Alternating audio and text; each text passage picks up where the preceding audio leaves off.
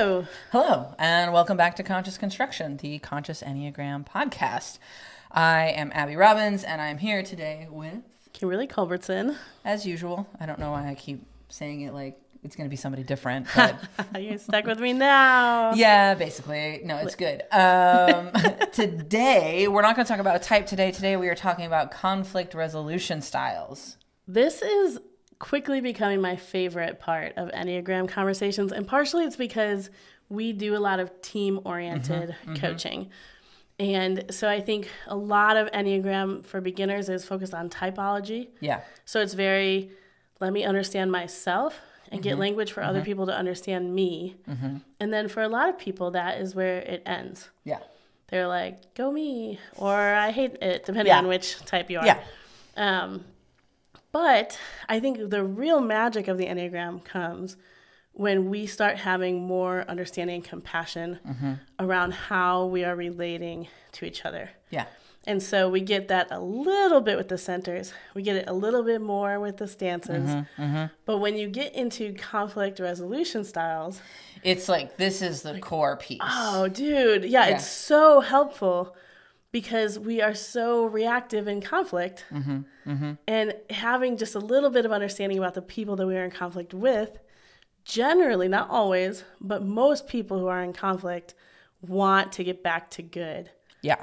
You know, they love each other, they care about each other, they enjoy each other, or Even they are stuck with each other. Yeah, even if it's just something that's much less, intimate or quote unquote meaningful, like we engage in conflict all the time. And so understanding that the way you specifically engage in conflict is not necessarily the same way that everyone engages in conflict, and what you're trying to get out of it is different. Like when it's like when you think it's over, someone else doesn't think it's over. And I think that's why conflict resolution styles are so powerful to like understand and work with. Yeah. And even in those rare situations where you really don't care if that person gets back to good with you, it helps you actually get meaningful change, because usually if you're in conflict and you don't care about the people, it's because you're looking for change. Yeah. You're calling out a need for something to change. And in order to do that, understanding how people change, like conflict is involved regardless. And so let's jump in. Just like everything Enneagram, there's 9 types and there's 3 triads. Yeah, and there's 3 groups of 3. So many groups of 3. So this is one of them that people get so bogged down in describing the 9 types that they never really get to this unless you're in like a deep dive program. Yeah. So let's talk about it. So the 3 different conflict resolution styles are as follows: emotional realness, competency, and positive outlook. Yes. And I describe them in that order because what we'll get into as we talk about it, I guess we'll just get into it now, is that like these are essentially the things that each person, each type is looking for as a signal that the conflict is over and we're back to good, right? As you put it. Yeah, it is resolved, the conflict resolution. Yes. So like, okay, I've resolved I've gotten to here. I've resolved the conflict. Right. The problem comes when we realize that there are different people with different needs for the conflict to be resolved. They have different styles of resolving this conflict. Right. And then beyond that in order for any of us to really, truly resolve any conflict, we actually need access to all 3 of these things. Exactly. And that's kind of the key here, is that it's not just that yours is different, but it's actually that you need yours and the other person's and something else, right? Like you always need all 3 in order to truly move forward and have it be transformational. Which, by the way, is true for everything Enneagram. We have far too much made this a personal tool for my own personal typology. Just give me my t-shirt and my mug, and I'll be like, here's why a 7 is great, which is especially true for 7s. But then if we end it there, we're not really doing the Enneagram. The Enneagram is about how we relate. Yeah, relate one-to-one, relate in community. Yes. Without all of those things in play, you're not doing the work. Right. I mean, I wrote a whole book about that, so. They did. You should read it. ConsciousEnneagram.com. Go get yourself a copy. It's very good. For real, though. For real. You know what I hate is when my friends write bad books, Because then you have to be like, I'm, positive outlook. So I'm like, well, it's a good effort. How many friends do you have that have written bad books? I cannot disclose that information. But I used to be an editor in a literary magazine. Yeah. So, a number. Okay. All right. So I can just honestly tell you, buy the book. It's very good, which was, a relief for me. Yeah, right?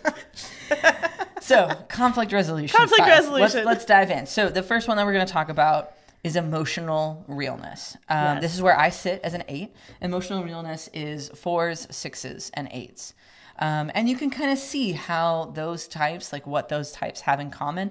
It has a lot to do with this conflict resolution style.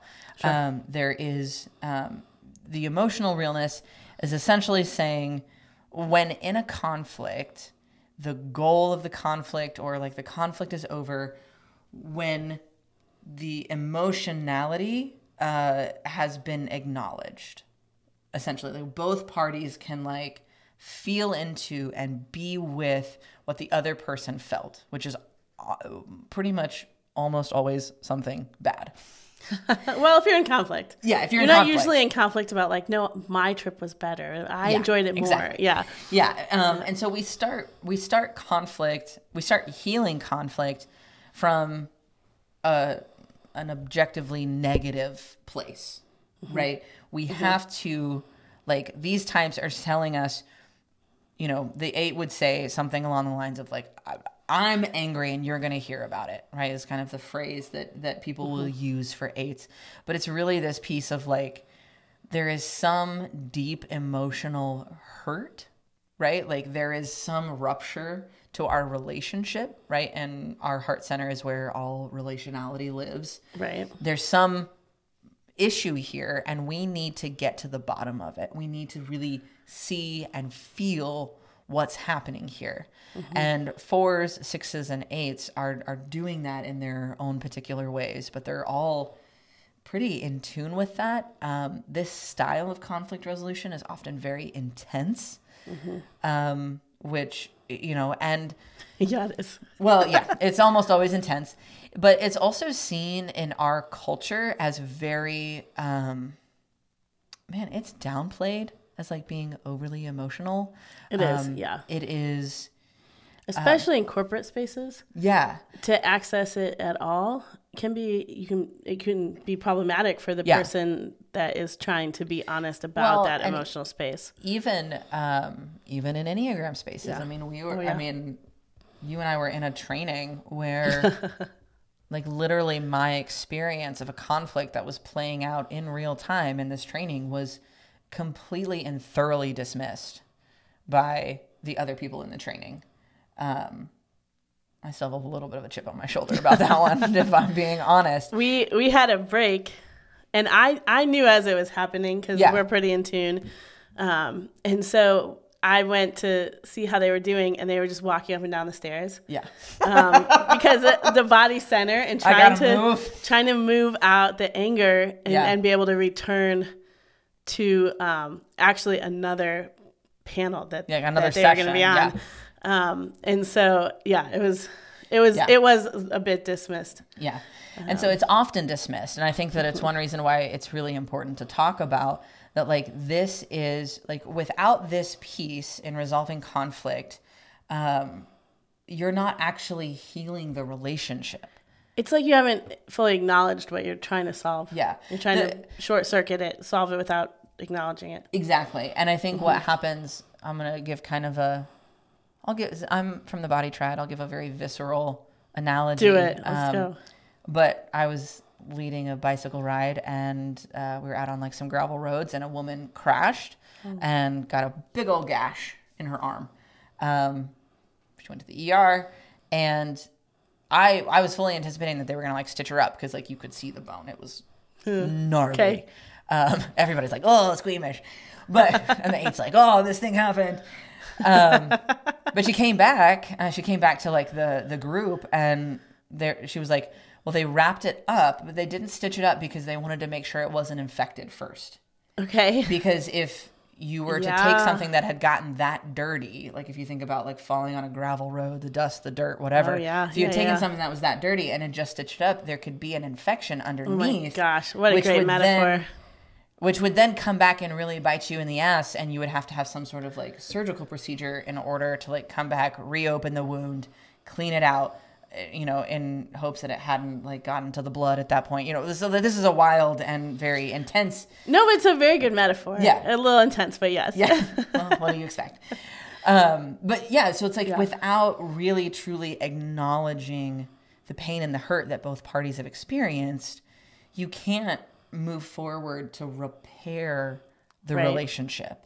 And I do think it's worth noting that in the emotional realness triad, there's people from all three centers and people from all three stances. Yeah. So of those three, they like run the gamut of those in the different triangles. So what an 8 emotional realness might look different Yes, than of a course. 6, because you're going to get more of the fear. Like I was very afraid for the 6. This caused me a lot of anxiety. We need to acknowledge what my feelings of anxiety were. And with the 4, you're going to get more sadness and shame, grief. But what is being felt deserves to be acknowledged. Yeah. Now the danger is if you only have emotional realness in the room, then you might express and acknowledge and hug and not solve. Which brings us to the next Right. most important piece, which is the competency triad. I'm not going to say most important. Well, but okay, so the another next important important piece. How about that? Yes. So my wife and I'm married to a 4. Many of you know this. And we are both emotional realness. Right. And So intense. we are.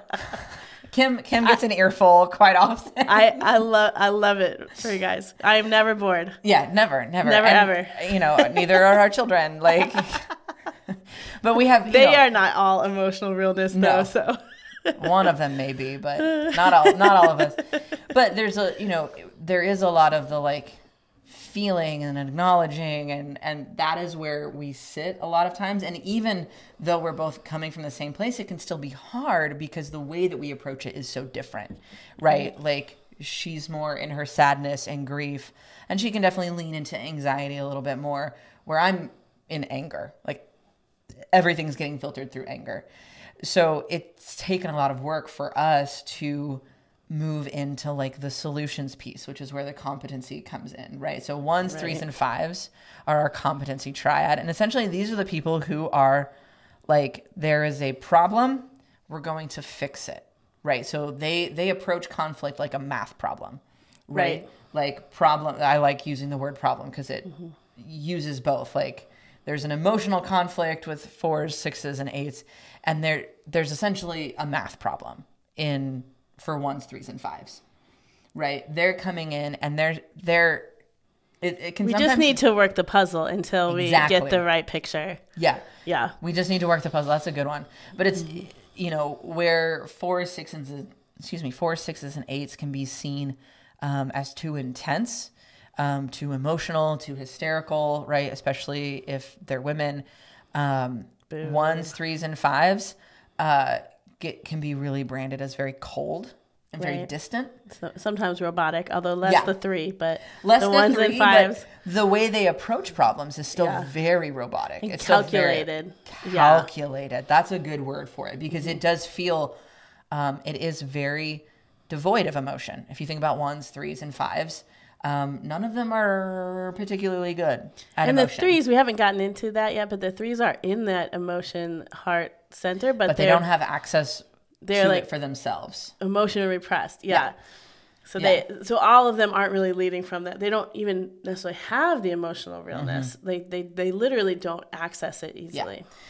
So they're coming to these, relational conflicts like a puzzle, like a math problem. And that's not necessarily bad, right? So what happens is they are the ones who are best at seeing the right way forward, right? So this has happened. Here's how we prevent it from happening again. Here's how we change behavior, right? This is something that like we're working with our young children about. Like, how do we not just say sorry? And how do we adjust behavior? 1s, 3s, and 5s are incredible at that. They can see it. They're ready and willing to execute it. They are the masters at this. But if that's the only way you're approaching a conflict, and that's your only signal to say that, oh, we're done, you're missing out on this acknowledgement of hurt and an acknowledgement of harm, right? You can really sidestep your responsibility in it, which can be hard. And it doesn't give us any sense of meaning. There's no way to really see clearly why this conflict matters or why we're putting the energy towards these things. Right. And I think especially for people in the emotional realness triad, it can feel like you don't really care about me. You just want to get this over with.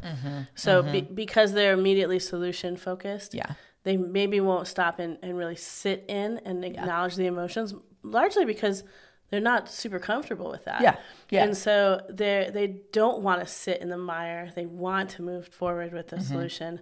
But sometimes if you go right to that, what ends up happening is it makes you feel the person that you're in conflict with feels dismissed. And then it's just an increase of the same conflict. Right. I think it's really important to have competency people in the mix when you are fixing systematic problems and injustices, because a lot of times what you have when you don't have that is people trying to give a lot of hugs but not fix the broken system. But some of our conflict is not a systematic conflict. It's an accidental misstep. And they don't need systematic solutions. They just need emotional acknowledgement. I think there is a point where like there's always something to change about it. Like there is a solution to it.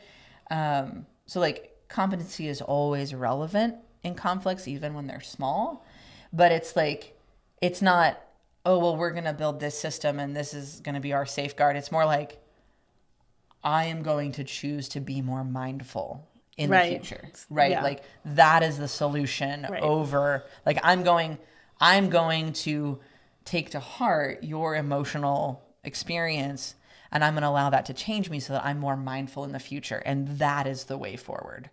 So I think that's really like all three pieces are necessary in every conflict. Sure. Which leads us to positive outlook. Yes, baby. Positive outlook is 2s, 7s, and 9s. Tell us a little bit about positive outlook. So people in the positive outlook triad are they don't really feel like the conflict is resolved until we've found some positive silver lining or meaning or feeling. This is what it taught us. This is what's going to come out of it. That's great. You know, I've learned very annoying to people when you do it too fast. So 7s are kind of like the king of the silver lining. And so we love to reframe things into a positive. 2s and 3s, or 2s and 9s do it a little bit differently. You know, 9s are kind of making it something that's not okay. And 2s are like, here's how I'm going to help a little bit. Like this is how our connection can get better through this. You know, but we're looking for what's the positivity that comes out of conflict. And I think partially because of my type, a lot of the work that we do is coming into corporate spaces and saying conflict can be generative and good. We're so conflict avoidant in our culture that we miss the wisdom that comes out of conflict. And if you can reframe conflict instead of like it's this big bad monster in the room, and instead as this is a tool for wisdom, we can lean into conflict and figure out what's the good that's going to come out of this. And if you don't have that, you can lose engagement after conflict. You can lose like you've kind of fixed it, but everybody feels bad, and that trip to getting back to feeling good can be really slow. So like, yes, it's fixed, but everything's still very raw. If you've had a conflict where like it's better, but it's not really better, you might be missing that element of that positive outlook. You know, to take my like very intense metaphor, it's just hang with me. It's gonna work, and y'all are gonna be impressed. I'm ready. Like emotional realness is like the antiseptic, right, in the wound. It's the alcohol. It's like the cleaning it out of the wound. The competency is like the stitches, And the right? setting of the bone. The setting of the bone. Let's put it back together. And then the positive outlook is like the solve that you put on top of it, like to make it hurt less, right? Because there's this piece of why did we go through all of that? Right. Like, what's the point? Because truly, I mean, I'm an 8, so like take this with a grain of salt, but like life is conflict. We're constantly in conflict. And so what is the point of showing up if we're just going to have another conflict? Maybe it's not this exact issue, but it's going to be something else, right? And so why? Why would we do this? Because if we're just acknowledging each other's emotional experiences and then changing our behavior, that's a massive amount of energy all the time. But for what reason? And I think that the positive outlook types, 7s, 2s, 9s, they do a really, really incredible job of helping us make meaning out of this conflict, right? They're seeing the value in the hard work we just had to go through, right, in order to make something better, right? And truly, we don't like, yeah, we know that we want to stitch up this wound and make sure it's not infected, but like, damn, it really hurts. We need something to help with the pain of that rawness, of that, difficulty, in order to make it worth it. We need to remember why we, for example, want to keep the arm. So like, yeah, it might break down a little bit, the metaphor, but it's okay. But like, I think in conflict, people have a tendency to want to throw out absolutely the whole relationship sometimes. Like, I just hate that person. I never want to work with them again, or whatever the case may be. But there are things that are good that you forgot about while you're in conflict. Yeah. And I think you need sometimes the person who's still tethered to what is good to remind people, okay, that conflict was hard. We found a solution. Now we can get back to what we love about working together or doing life together, whatever the case may be. We need someone that can help us bring, like, let's find something good to do together. Yeah. So it's not always a reframing of the conflict. It's also moving back into good. Yeah. And even I think what I've experienced is like, it's not just moving back to what is good, but it's like a moving into what is better because we moved through this conflict. Sure. Yeah. Right. Like, conflict is often a sign that something wasn't right to some degree. And this is it's a transformative experience that allows us to move into something better. Yeah, absolutely.